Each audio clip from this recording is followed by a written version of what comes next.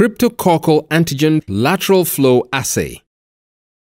The IMMY CrAg LFA is a simple-to-use dipstick developed to detect cryptococcal antigens in 10 minutes.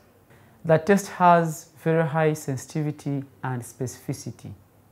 The CrAg LFA uses highly sensitive and specific anti-cryptococcal antibodies to the primary antigen shared by the cryptococcal organism.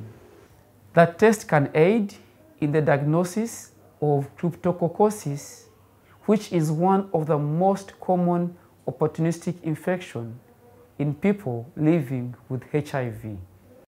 The IMMY CrAg LFA test kit contains the following reagents and materials: LF specimen diluent 6.5 milliliters, CrAg LF test strips 50 strips in desiccant vial, CrAg positive control 1 milliliter, package insert.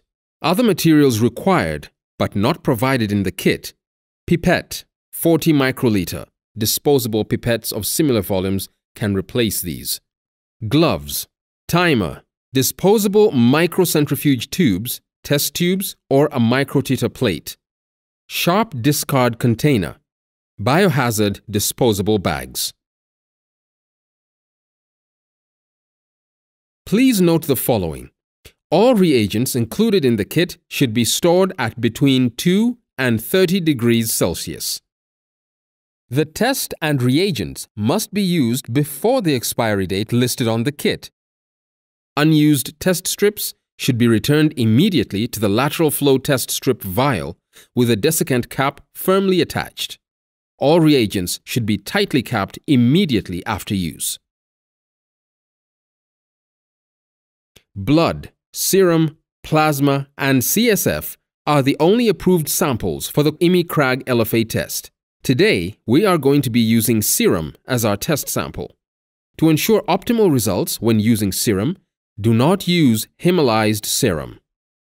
If the kit has been stored at or below 4 degrees Celsius, allow the kit to come to room temperature before opening. Use of this kit with samples other than human serum, plasma, CSF, and whole blood is not recommended. Testing hemolyzed serum samples could lead to false negatives due to the high background color on the strip.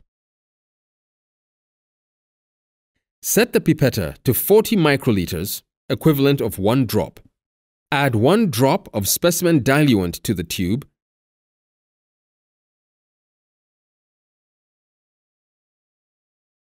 And gently tap the tube on the finger to ensure diluent reaches the bottom of the tube.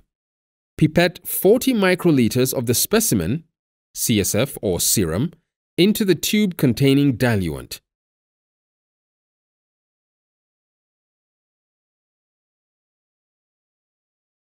Remove the CrAg LFA strip from the desiccant tube and place in tube containing specimen.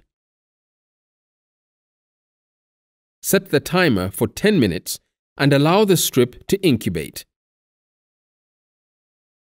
When the timer is finished, remove strip and read results. Note: you can read the results 10 minutes to 2 hours after inserting the strips. If more than 2 hours have passed since running the test, please rerun the test. CrAg positive. The presence of the control and the test line, regardless of the intensity, indicates a positive result. CrAg negative. The presence of a single control line indicates a negative result. Invalid result. If the control line does not appear, the result is invalid and the test should be repeated. Note: the stability of the control and test lines beyond the reading time, 10 minutes to 2 hours, has not been validated. A negative result does not rule out the diagnosis of disease.